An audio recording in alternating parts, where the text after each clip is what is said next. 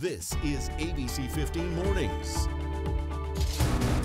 Dangerous acts and challenges. It's very shocking, and depending on the age of the user, it could be a very impressionable age. Can TikTok make its platform a safer place? Wearing masks indoors and at schools. Case count, hospitalizations, the spot positivity rate, the rate of transmission are all dropping like a rock. Are changes being made too soon? Making movie history. I'm overwhelmed. I'm excited, and I'm just extremely blessed. A deaf actor nominated for an Academy Award, and he grew up right here in the Valley. A long rebound, Chris Paul. He's looking to push up ahead to Book. Book inside the finish and the foul. The Suns with another win and now get ready for an NBA Finals rematch happening at the Footprint Center. The last couple have been nail biters at times, a little weird at times. So yeah, we're excited about this rematch for sure. I'm excited to see absolutely what they can do because we know they're on fire right now. So you better watch out, Bucks. That's all I'm saying. You've been warned this morning. Nick Saletti here alongside Kaylee O'Kelly. On a Wednesday, it's hump day. We're kind of smack talking because I think we just feel really confident about our weather. We turn now to our meteorologist, Iris Hermosillo. There's just something about all this vitamin D. Oh, yeah. You know, we're going to see abundant sunshine today and great conditions. Just a little warmer. And, you know, I'm not going to lie. I have to speak for everybody that's a local that's kind of like doing a nervous laugh. Oh, it's going to be warm and in the 80s, but then that quickly turns into 100 degrees. We know, but we're going to try not to think about that, right? And just kind of brag a little bit to everybody who's in town visiting this week as temperatures are heading into the upper 70s and 80s over the next few days. Right now, we're at 53 degrees. We'll stay in the low 50s in Phoenix for the next couple of hours, then a quick warm up, 70 by lunchtime before we reach a high of 78. Today will be the warmest day of the year so far, and then we're going to get even warmer tomorrow. So if you're heading out to the Waste Management Phoenix Open today, the WM Phoenix Open, know that our temperature will be right at about 50 degrees at 8 o'clock. And then as the Bird's Nest opens today, 77 in Scottsdale with sunny, clear skies. We'll talk about how high those temperatures climb in that full 7-day forecast still ahead. Megan Thompson, though, keeping us updated on that morning commute here on this Wednesday. Well, Iris, you know, when we were talking in the 5 o'clock hour, we were looking at those gorgeous green conditions as you were heading out the door. Well, it's that time of the morning. Traffic predictor let us know those speeds. They were going to slow down, and here is the result. Just a little bit of slowing starting to build here on the I-10 eastbound. So you'll be tapping the brakes and then going and then tapping the brakes a little bit more as you're heading towards this stack. That speed dropping below 40 miles per hour. Similar story on the Loop 101 Agua Fria as you're making your way onto the 10 and the 17 southbound as you're making your way towards the stack, right around 45 miles per hour. We do still have this debris reported in the roadway on the 51 southbound near Greenway. It's off to the left-hand side. Your traffic flows do still look okay. Just watch for that alert. And the Loop 202 westbound, a stalled vehicle. I saw this one on our cameras near Country Club Drive. That went off to the right-hand side too, and off the freeway in Tempe. Priest Drive, a crash at University. I'll get you a check of those desert drive times still ahead. All right, Megan, thank you. You know, it is considered the most addictive social media app, with users spending almost an hour on this thing, 50 minutes every single day, which is well above Facebook, Instagram, and Twitter. And this morning, we know that TikTok is announcing some major changes. Amelia Fabiano joining us live right now. Amelia, the goal is to make this extremely popular platform both safer and healthier for users. Yeah, well, Nick, over the past few years, we've seen that social media can really be dangerous, actually, especially with children sometimes. Recent studies show when it comes to TikTok, more than 60% of users are actually under the age of 29. Most of them are in their teens. The vast majority, of course, watching other people's videos. Young people often use TikTok for entertainment, but it does have a dark side. They can find dangerous hoaxes on there, content that promotes eating disorders, sometimes offensive speech even.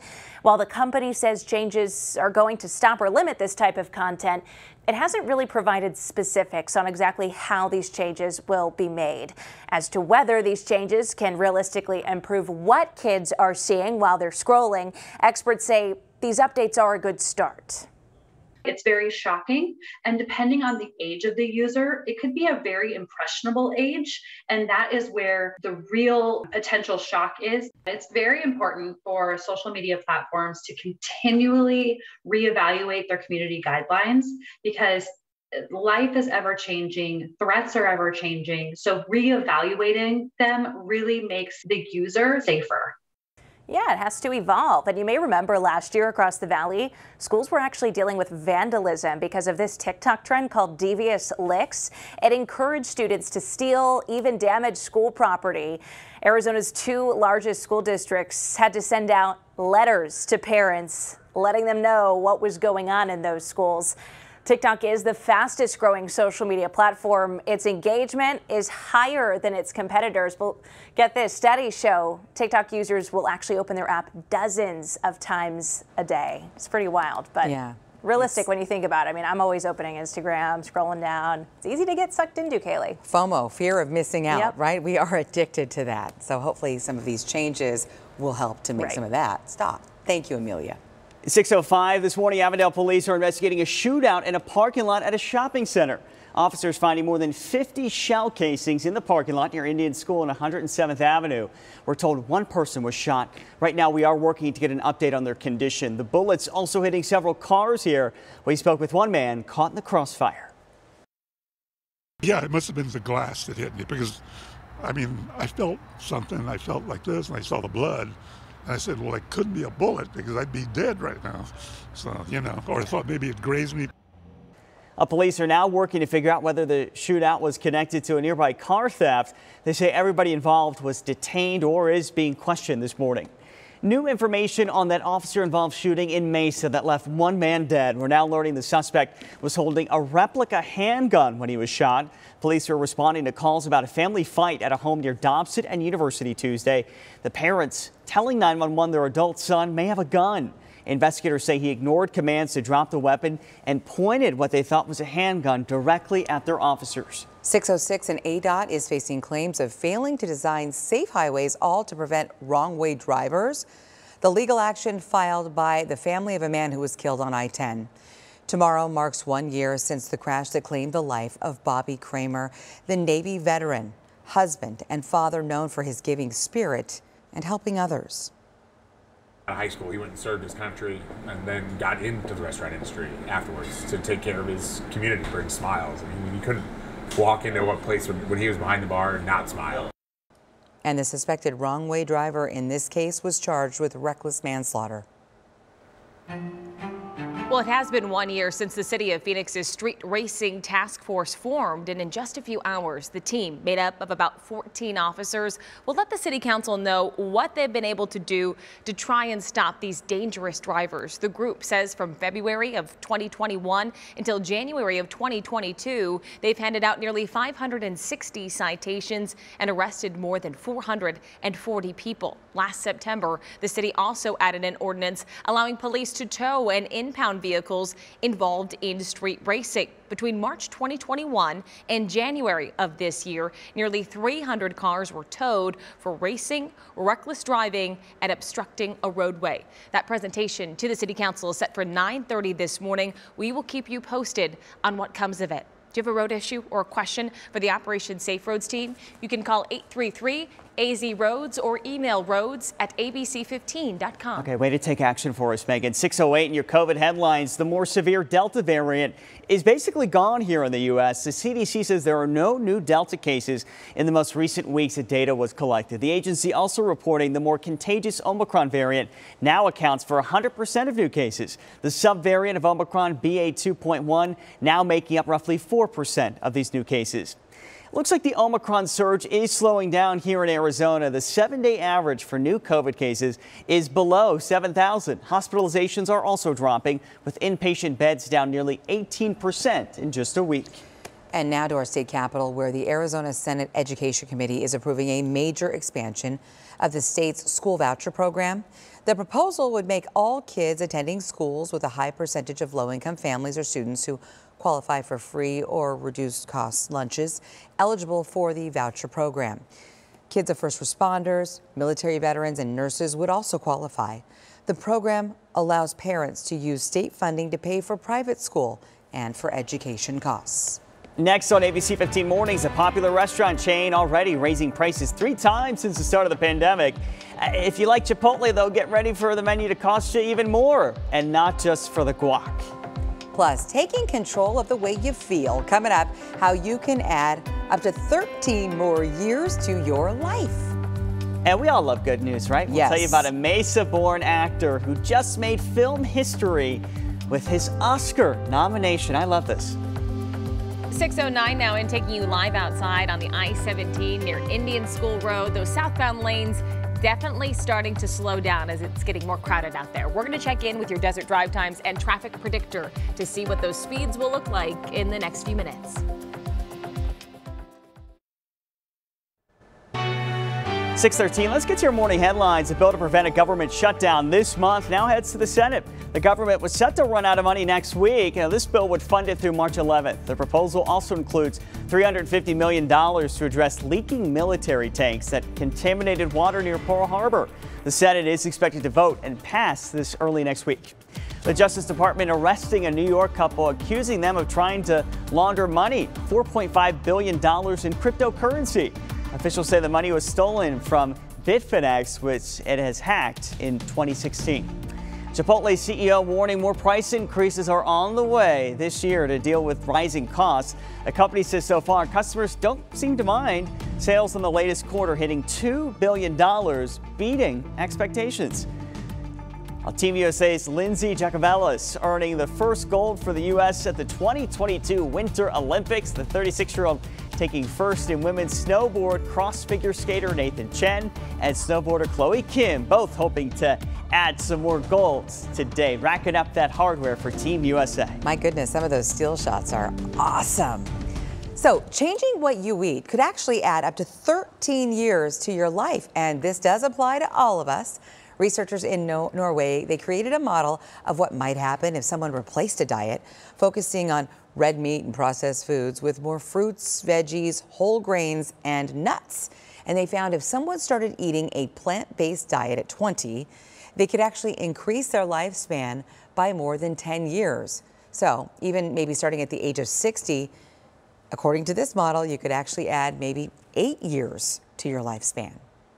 Well, it looks like not even the Girl Scouts could escape supply chain troubles. The organization sending out a letter to Girl Scout families in Southern California saying they're running low on Samoas and s'mores because of delivery delays. And they're asking troops to not only take the amount of cookies needed and not to overstock. Cookies can be ordered through February 27th. Oh, they're so good.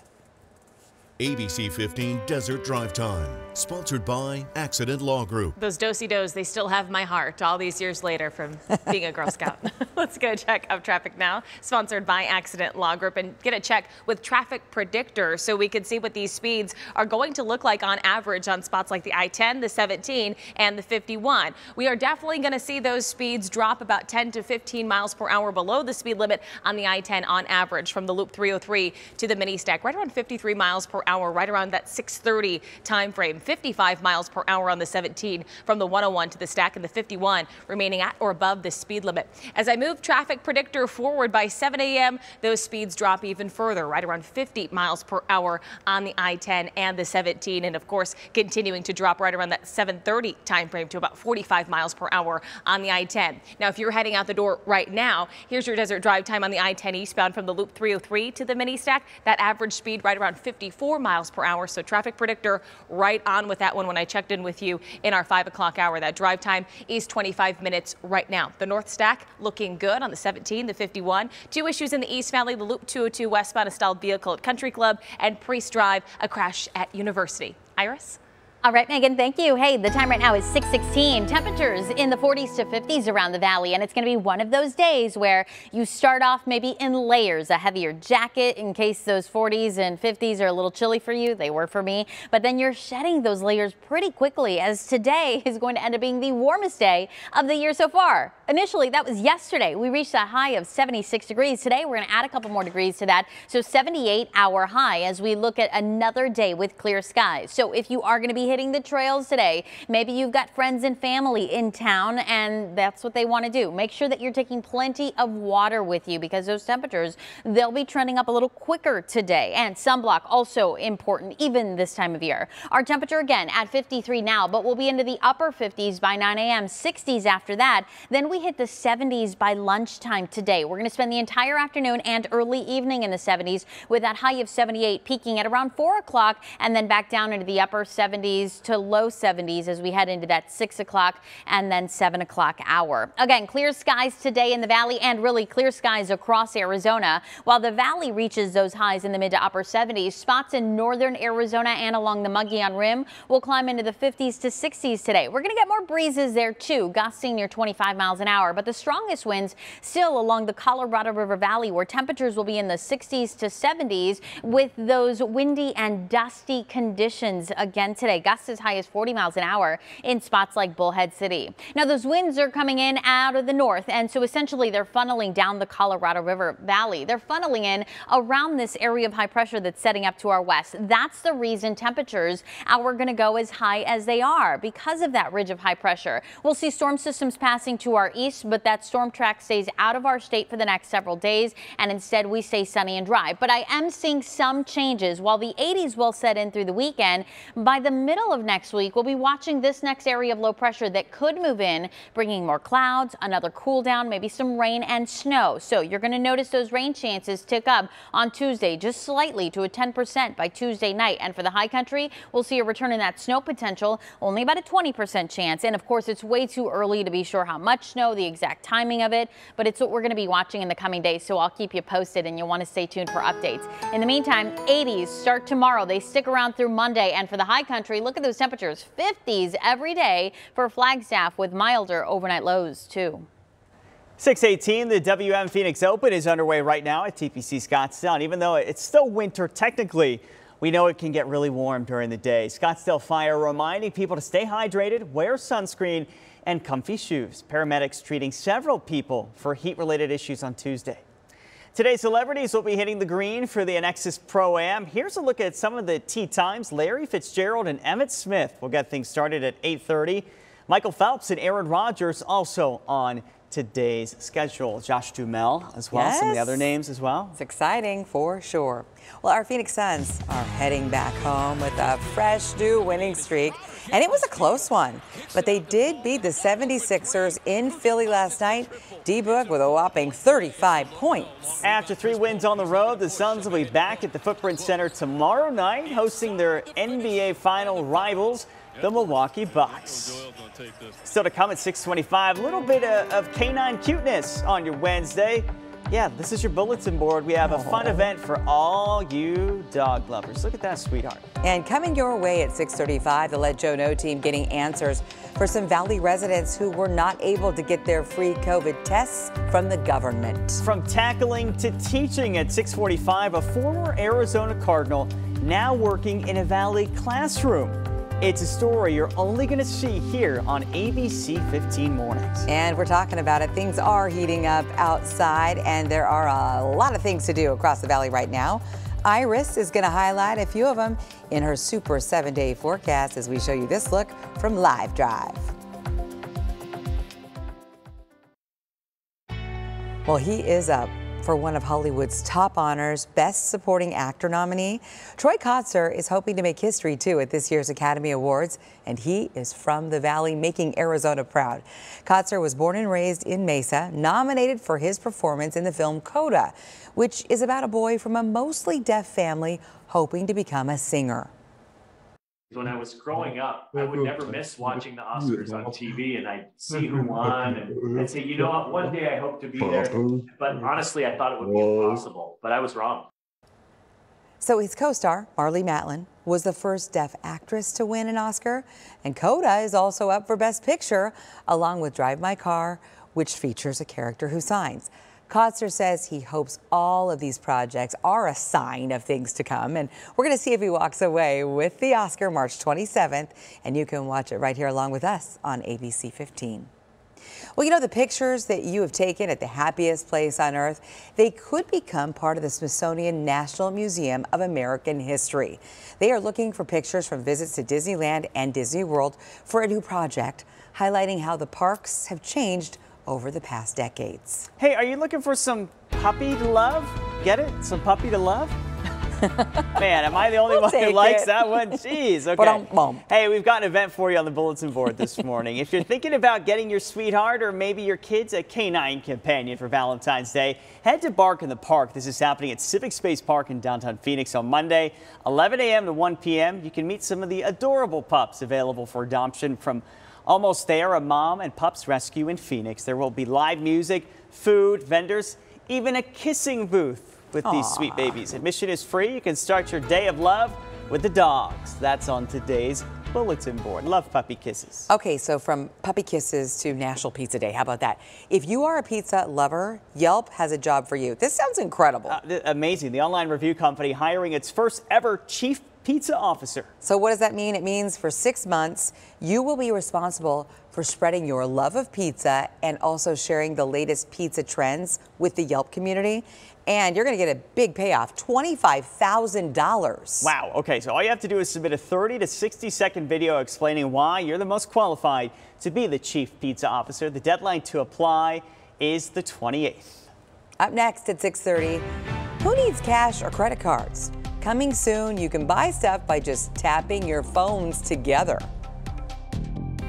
Can't get those free government COVID tests delivered? RV parks, apartment complexes, even dorms now say they have the problem. I'm investigator Joe Ducey with ways to get around it if you have the same issue. And it is National School Counselor Week, so still ahead, I am speaking with the professionals about the desperate need for more resources for our students. If you're going to be outside enjoying our warmer conditions, air quality looking to stay in the good to moderate range. UV index puts us at a 45-minute burn time. We'll talk about how quickly those temperatures will climb today and the rest of the week in that super 7-day forecast.